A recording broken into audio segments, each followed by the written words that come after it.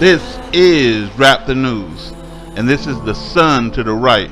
And as you see in that gray little smoky cloud right there to the left, planet Hell is emerging. It is warming our planet up.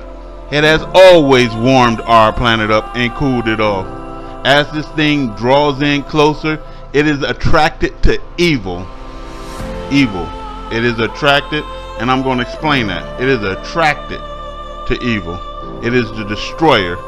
So when the Gentiles get to the height of their wickedness in these end times, this thing is coming to rain brimstones down on them without a shadow of a doubt. This thing has an electromagnetic charge to it. That's what they call it. Who knows what God calls it? We don't know. But what it does is it reacts off of these transistors, right? That's on these street poles, and it knocks out the power.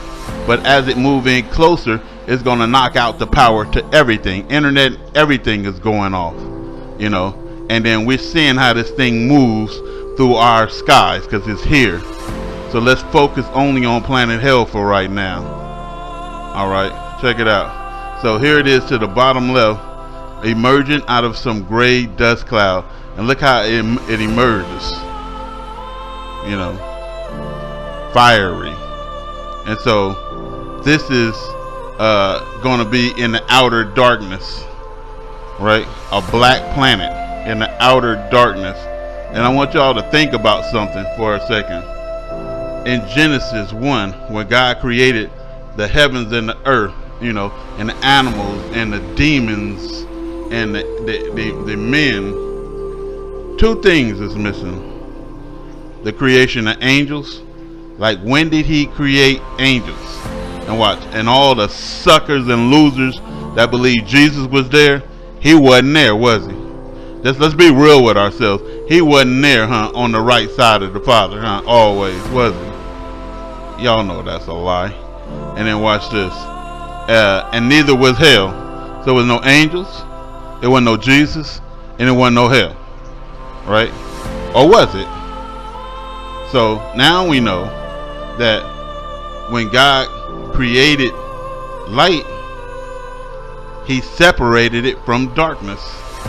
So he said, let there be light. And if you look at Genesis now, he said he made a separation.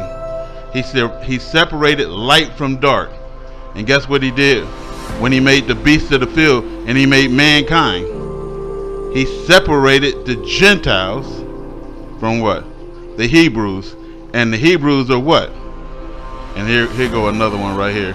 The Hebrews are a light to the Gentiles because the Gentiles are in darkness.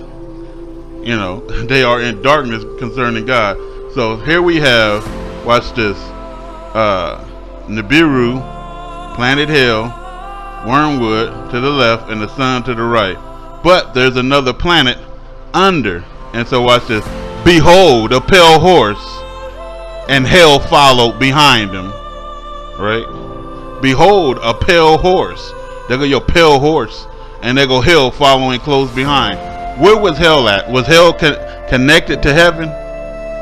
When he made the earth, which the earth, if you didn't know, is connected to heaven at the time. All of it was connected together. And so watch this. And he separated it due to what? Crime that happened between Satan, Eve, and Adam. Right? Yes. And so watch this. Hell, was it connected to earth, or where was it? Was it in the outer darkness where it's going to be gnashing, weeping and gnashing of teeth? 10-4, good buddy, huh? Right? And so there's your hell. Is it connected to earth? Watch this. Listen to this carefully. And hell is going to be thrown in the lake of fire.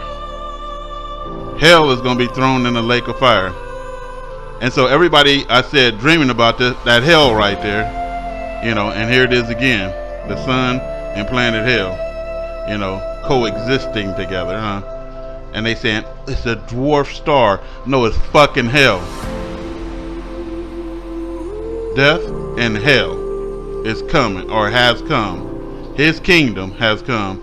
So as the sun moved through our skies, it is revealing these planets. As you saw that white planet, which is probably could be a moon, and then you saw hell behind it. You know, if heaven and earth was connected, it's disconnected. Could it be two hells? Yes. The binary sun, two suns. There go one right there, right? Right? Burning in our skies, and there go another one, huh? One is at a distance and one is up close, huh? So anyway, so darkness was separated from light, right? And so let's get back into this electromagnetic pulse. So, you know, I'm just giving you something that you have something to go on. Men's hearts failing them for fear of what's coming on this earth. They can look at this. Is your heart failing you for fear? No, it has more to do with just looking at it. It's when this thing emits an electromagnetic pulse, you have an electromagnetic field around your body that measures from 8 to 20 feet out, right? And that electromagnetic field and your electromagnetic field from your heart is going to interfere with each other. So you can have a heart attack on the spot right here. So there's another guy filming this out of his window. You can have a heart attack. You, your child, your wife, and anybody. You know, you probably already having heart problems on right now, huh? You just don't want to tell nobody, huh? So this is not the sun that I'm finna play right here. This is straight up wormwood, which y'all call. I call it planet hell because that's where people is going. That's in the outer darkness, but it has came to pick you Negroes up, and I mean not black, but niggas, the wicked, is coming to pick you up. It's coming to pick up the Gentiles, you know. And then we're gonna get a close up on it, you know, or draw back on it. So that was the close up, you know, zoom in and zoom out. But yeah, that's your planet hell right there in the sky, you know, and that's where most people is gonna go. That fiery black planet, you know, for everybody who want to play pretend. Look, he says a fire consumes before his coming. There go your fire consuming in the sky before his coming. But this fire right here is going to rain down brimstones